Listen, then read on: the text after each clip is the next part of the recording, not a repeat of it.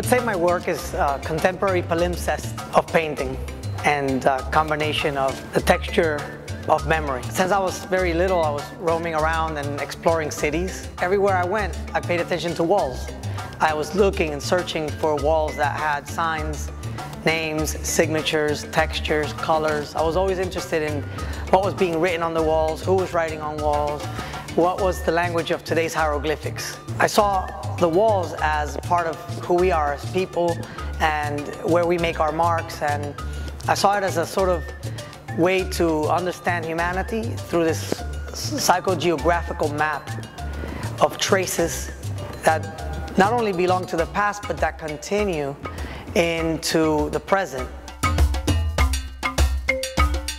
A painting this size, 90 feet by 14 feet, is going to be installed at the entrance of the World Trade Center, and it's a huge responsibility. I've been in New York 20 years and I was here during the time of the September 11th attacks, and it's something that you bear in mind while painting something that big for such an important location. The whole time I'm painting this piece, I keep thinking about unity and what it means, and people coming together and what brings us apart. It's not that there's a specific message. What I'm trying to do is find a unison between colors, between textures, and a flow. There's language brought into the piece, and the language is dealing with gesture and line, and there's this dance that is a performative aspect of my work that is being brought into this large painting. I'm submerged and immersed into this massive piece, and I'm jumping around, and it's become like an acrobatic way to paint, because I'm jumping off ladders, I'm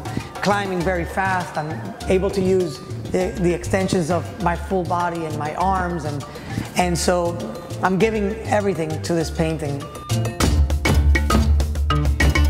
In medias res is a film technique to start the story in the middle rather than at the beginning. It also is this concept of presenting an exhibition with different points of the story of my painting presented very randomly from the center and then forward and backwards and meeting in the middle as if a book has been opened and closed. Each painting tells you a concept. Each one tells a story, each one is a concept, and there's a lot of experiments in between.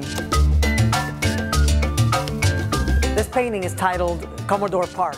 Commodore Park is based in downtown Brooklyn near the Navy Yard. For years I've been documenting a lot of the walls around that area. It's always been a really lively place in the neighborhood, and I started a painting about it a few years ago because I found a wall that was slowly being whitewashed more and more every day, and the texture and soul of it was disappearing. But I collected a lot of the posters and I took a lot of photographs, and the painting became something that is a document, a time capsule of that park, because it's more than a photograph. You know, the wall is now white, it's clean, and it's sterile. The idea of a lot of my paintings inspired by walls and locations is based on photography, but much more than that, it's based on the idea that you might have been able to go up to the wall and cut a part of the wall out, a fragment, and excavate it, and in a sense it's creating an archaeological part of the wall, but creating it backwards, because I start from a white canvas and then go back into the history, the imagined history and the memories that I've had in a place like that.